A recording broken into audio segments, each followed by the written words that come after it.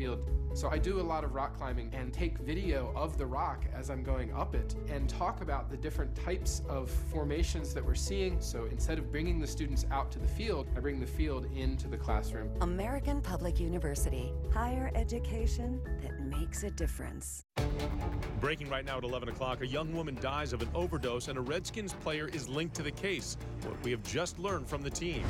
New developments tonight, the Potomac River rapist captured. It just brings great closure. How a high-tech family tree ended a decades-long mystery. And years after an unarmed man is shot by Park police, we learn there will be no charges. The claim that kept the feds from pressing charges. Now, ABC 7 News at 11. On your side. We begin with a breaking news alert.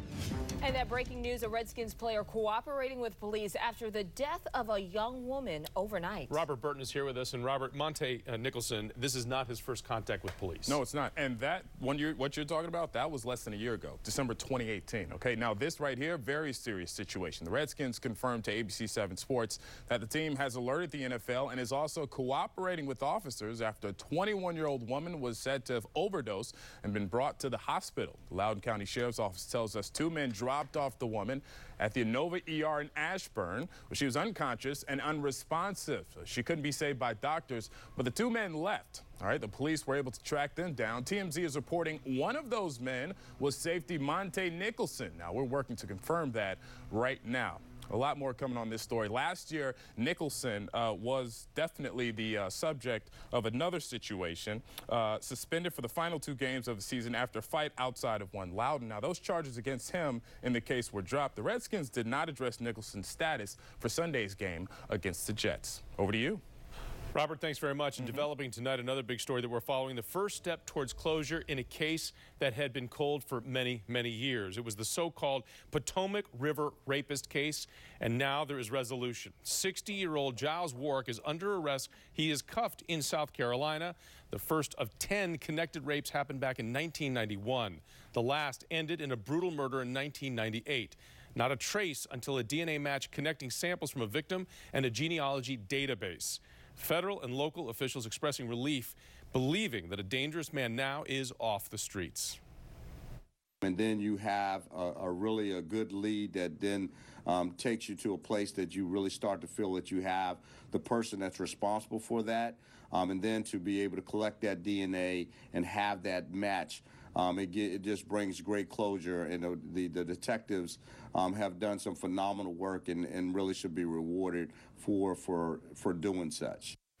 Now, investigators were able to connect 8 of the 10 attacks through DNA. And as Jonathan mentioned, thanks to online genealogy databases, police connected their sample to Warwick.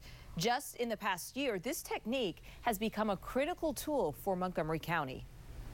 60-year-old Giles Daniel Warwick of Conway, South Carolina, was identified as a possible suspect through forensic genealogy. The suspected Potomac River rapist is the latest to be brought down through DNA collected by those popular genealogy databases. To be able to make some matches that were publicly online. And with that, Montgomery County detectives worked with an outside lab to build a family tree, leading them to their suspect.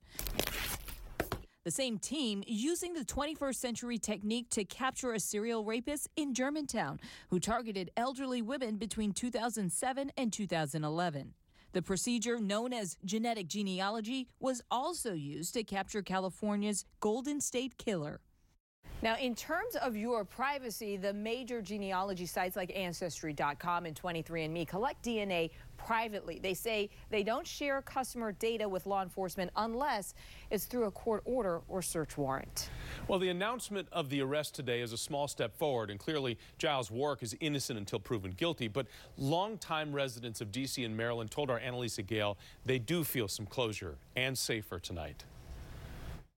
It just brings great closure. Really grateful to the police for staying on the case. Concerned citizens like Richard Hoy are expressing their gratitude in Montgomery County and in the district where investigators